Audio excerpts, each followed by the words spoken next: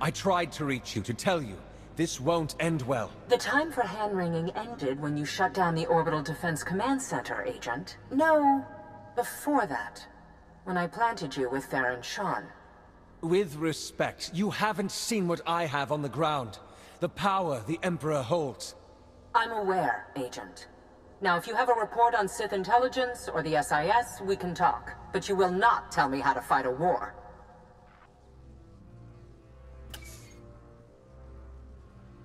Damn. This is bad. That is one way of putting it. I take it you heard all that. Or enough of it.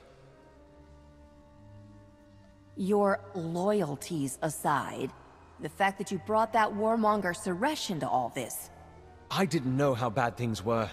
None of us did.